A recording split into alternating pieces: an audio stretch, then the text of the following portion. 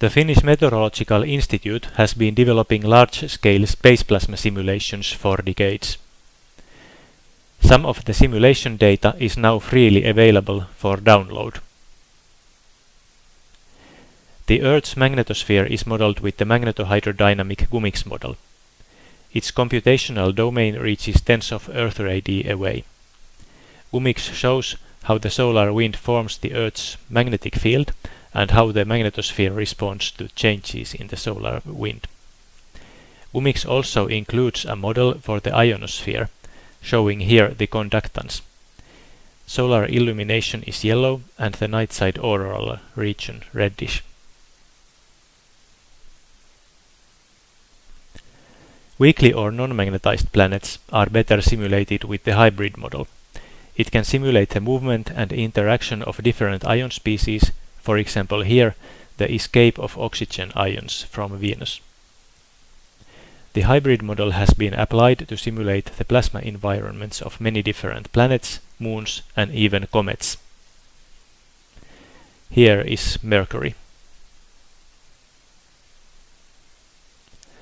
Results from both simulation models are now freely available at the Hybrid Web Archive. The browser-based user interface creates plots on demand, and you may also download data as text files. If you like to analyze data in Matlab, there is a special M-function package to speed up your work. It allows you to download data directly into Matlab. You can download the function package at GitHub at the account fmahpc/impextools. Save the entire Matlab folder on your computer, as the functions need each other to work.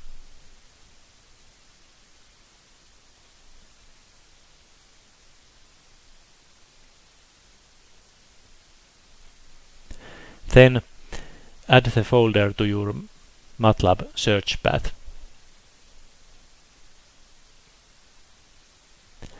The folder contains 5 example scripts. They are the easiest way to get familiar with the functions. Let us execute example 1. This takes a while because the program now fetches data from the FMI server.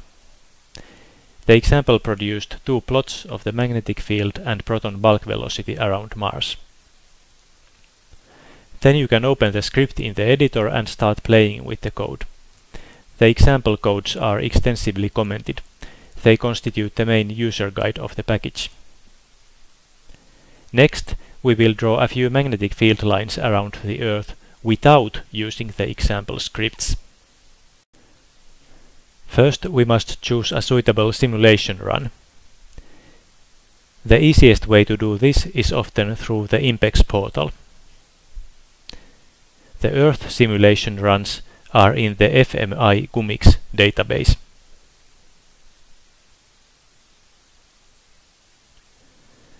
There is a large selection of simulation runs. When you choose one, information on its parameters appears below. For example, the input interplanetary magnetic field and solar wind density, velocity, and temperature.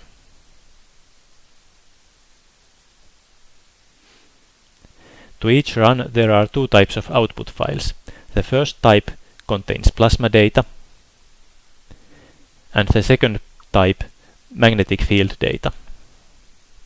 When we wish to draw magnetic field lines, we naturally choose the magnetic field data. Below you can now find the resource ID that is needed for getting the data. But beware, there are 2 types of resource IDs. The input resource ID identifies the simulation run but does not give access to the data. For that, you need the resource ID that includes the words numerical output. Let us copy this string and return to Matlab. First we paste the resource ID string and save it to a variable. As the simulation is in SI units, it is useful to tell Matlab the Earth radius in meters. Then choose the points where we want to start tracing field lines. We take 10 linearly spaced points from the night side.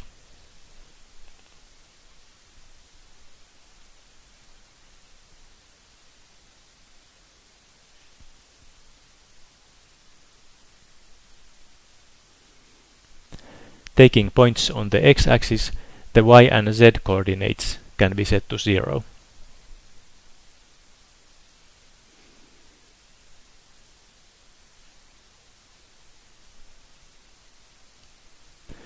The coordinates must be composed into a matrix where each row contains the coordinates of one point. That becomes, in this case, a 10 by 3 matrix.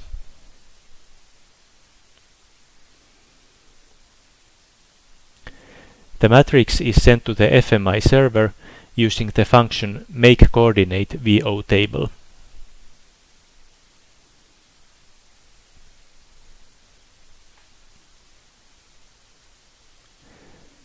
The function will return the address to a file that contains the coordinates in VOTable format. Then we use the function getFieldLine to ask the server to calculate field lines. As parameters, we must give the resource ID, the net address to a coordinate file that we just got, and a name for a file in which the function can save the result. This file will appear in the Matlab working directory. In addition, one may specify additional parameters.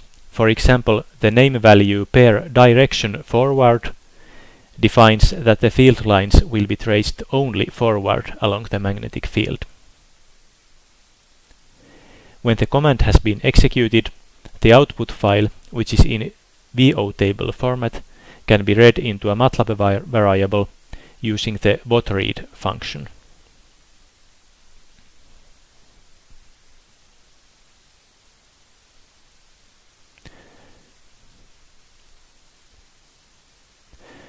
The result is a struct variable containing fields like this. To plot the field lines, we can use Matlab's native plot3 function.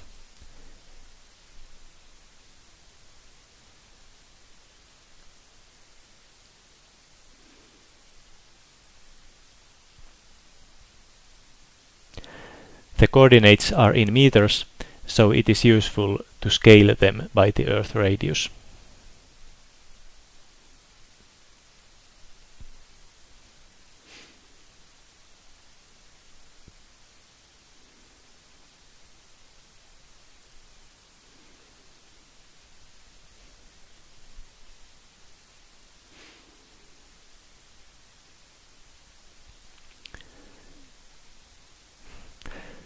Let's add a sphere in the figure to represent Earth.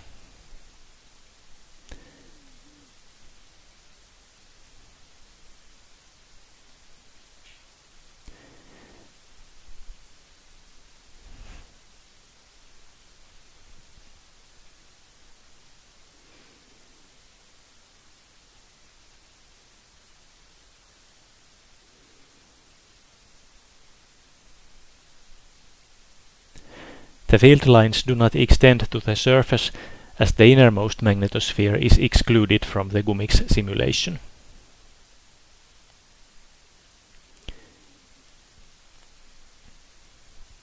These field lines end here because they are longer than the default maximum length.